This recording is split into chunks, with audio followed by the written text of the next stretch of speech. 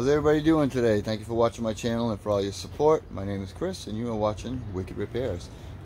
Today's just a quick little video. I have a Honda EM6500SX generator. Doesn't run, and if I spray the intake with carburetor cleaner or any type of starter fluid, it does fire up, then it dies immediately. Telltale sign of a dirty carburetor or your carburetor not getting fuel.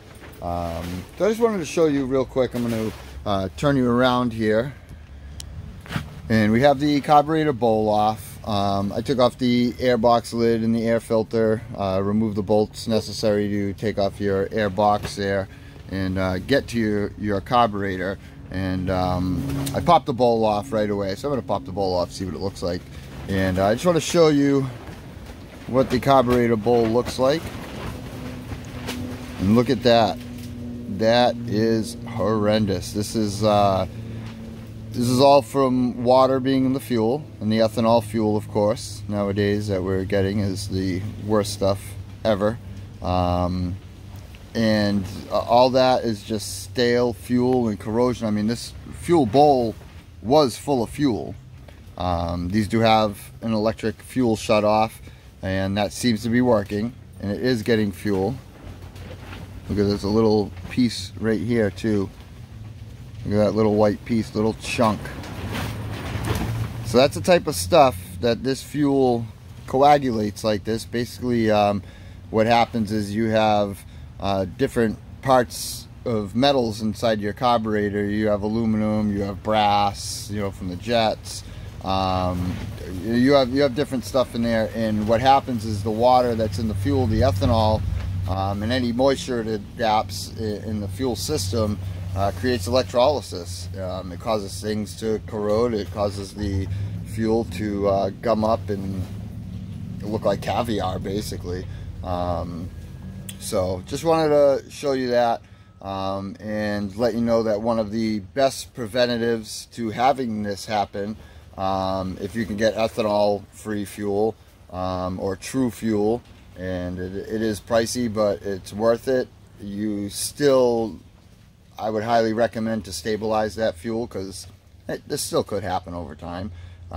It's not foolproof, but it's you know, the best preventative maintenance I think you could do to it.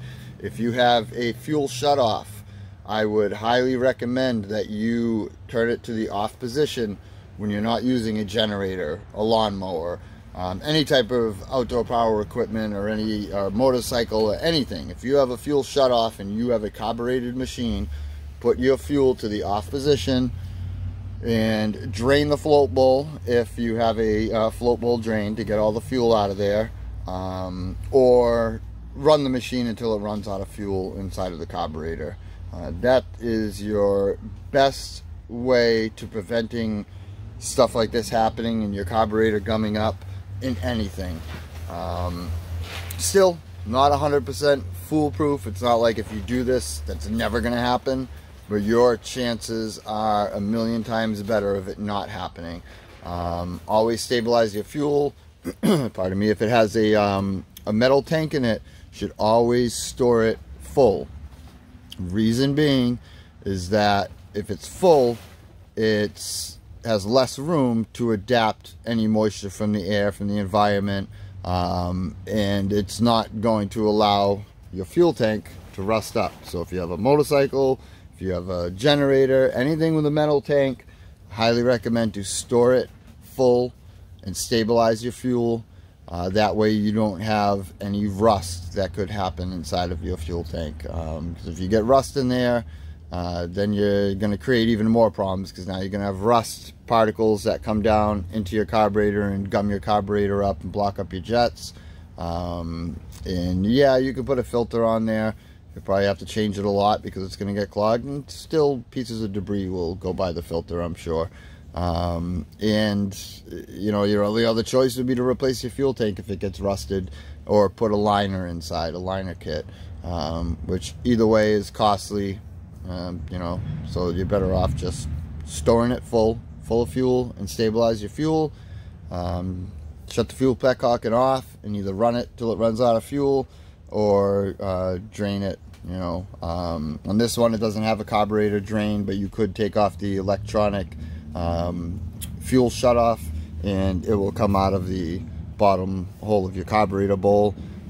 Or you could take a little extra time and just dismantle it like I did and put it back together dry. I mean, it doesn't hurt to check in there once in a while. Sometimes you know, stuff like this will happen even in a short period of time, and it may not pick up in the jets or plug up your jets right away.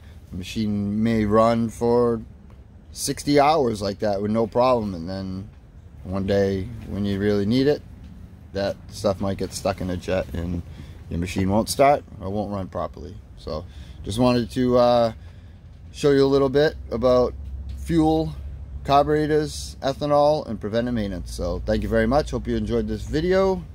Please give it a thumbs up and subscribe. If you have any questions, please leave them in the comments below.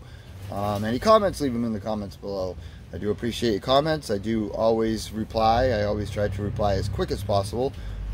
Sometimes it may take me a day or two, but I always reply. I do enjoy the conversation, the comments, any other tips that people might advise as well. Always welcome. So thank you very much. See you on the next one.